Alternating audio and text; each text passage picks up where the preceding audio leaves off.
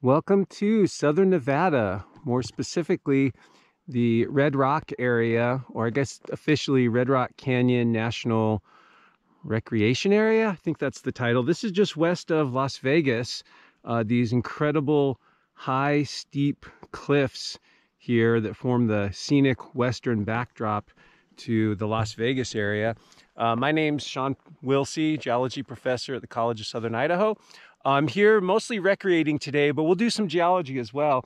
I'm here with a buddy of mine. He's a little bit further up the trail, but we're going to work our way in this video. We're going to do I think it's a 6 or 7 pitch climb up this buttress, and then we'll descend coming down off the left side here. So we're doing some rock climbing, but also looking at the geology up close and personal of this unit here. This is the Jurassic aged Aztec Sandstone. It's essentially the same sandstone you see at Zion National Park, where it's called the Navajo Sandstone. It's further east around Moab and Lake Powell. So it's an extensive geologic unit that formed in the Jurassic when this part of Western North America was a large sweeping sand dune complex. So we'll be able to see some cross bedding up there, some of the telltale signs of wind deposition in this sandstone unit. The more pronounced red unit just below the Aztec, I believe, is the Kayenta Formation. At least that's what we call it in southern Utah. It's probably the same name here.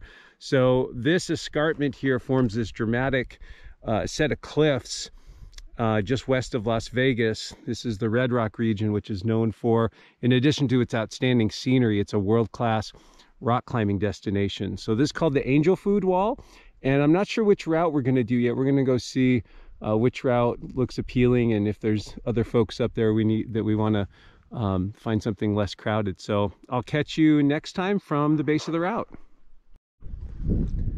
Okay, we have topped out on the first pitch. The route we decided to climb is called Group Therapy. So we started down there by that tree, climbed up to here, about 170 feet up. Looking to the north here, you can see the bedding of the sandstone dipping to the left or to the west. Here's the trail we came down and then hiked back up the hill here. So just give you a little perspective on things. So with these types of trad climbs where we're climbing crack systems, we have to place pieces of gear in the crack as we go. There's no bolts on this wall, no hardware attached to the wall. And then once we get basically a full rope length up off the ground, we have to build an anchor. And so what you'll see here is a couple of cams. Maybe I can move up a little bit and show you these a little bit better. So there's one cam in a crack. There's a second one back in here, and then a third one down here. So we've got a nice 3-piece anchor, and then it's all equalized with this yellow piece of cord here. And so we're at the top of the first pitch. There's my buddy Darren. He's gonna get ready to lead the second pitch. We thought we'd just give you a quick little taste of what it looks like up here. I'll also show you a couple things in the sandstone. So one of the best things about climbing at Red Rocks is this quartz-rich, medium-grained sandstone that was deposited in a sand dune environment has this dark desert varnish on it. So you can see these dark plates of rock that actually form these great handholds and footholds as you climb. They're also much harder than the sandstone, so you really can't rub any sand grains off when you rub these dark varnish plates, whereas if you rub the whiter parts of the sandstone, it's a little bit more grainy overall. And so this desert varnish, there's a little bit of a controversy about exactly how it forms. It's a manganese oxide coating, and there's one group or camp of people that thinks it has a biologic origin, that the microbes actually precipitate some of the material that forms the desert varnish. And then there's also another group of folks that thinks it has nothing to do with organisms, but it's more of a water-produced weathering feature, so it's more abiotic. But nonetheless, it makes the climbing pretty fun and remarkable.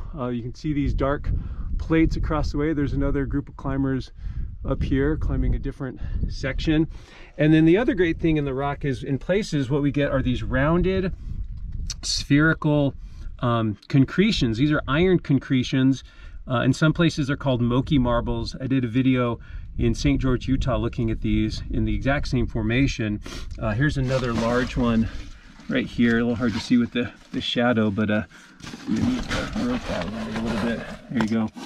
Big rounded, that one's maybe racquetball size iron concretion.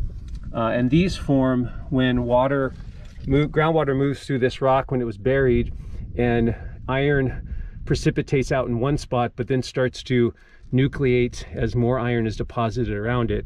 Eventually makes these rounded concretions. And these are hard as well, just like the desert varnish, so they stick out from the wall and make nice little handholds and footholds. So we'll sign off for now. We'll head up a couple more pitches and share some more of this climb with you here at Red Rocks in Southern Nevada. All right, we've come to the top of pitch 2, where there's a group in front of us we're waiting on.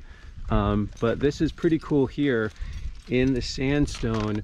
We've got all these just amazing red little iron concretions that aren't sticking out as much. Some of them are, like this one's a little bit more sticking out, but just really cool pattern. Almost looks like, yeah, a bad case of acne or the chicken pox or something running through the rock. You can see this section here we're on, which is more the white sandstone, is less featured. It's more of smooth, what we call slab style climbing. And then as we look up, we can see some more of these brown desert varnish plates. Sometimes they follow the beds and the bedding, and sometimes they're more on fracture faces and surfaces. So we'll see you on the next pitch. Thumbs up from Darren, he's in charge. So yeah, hope you're enjoying just doing a fun little multi-pitch climb here at Red Rock. So we've worked our way up to, I think we're at the top of pitch 4. We came up to this little nook with the tree. And now Darren has led this pitch above us here, and he's just on top of this pillar right there. And then we have this overhanging crack right here that will be the next pitch. So he's going to build an anchor right about here and bring me up to where he is, and then I'll lead that pitch through that kind of crazy overhanging crack. And then I think one more pitch after that and we should be to the top. Geologically, more of the same, just this really impressive white sandstone with the dark desert varnish on it. Pretty awesome. So we'll see you at the top of the next pitch. Take care.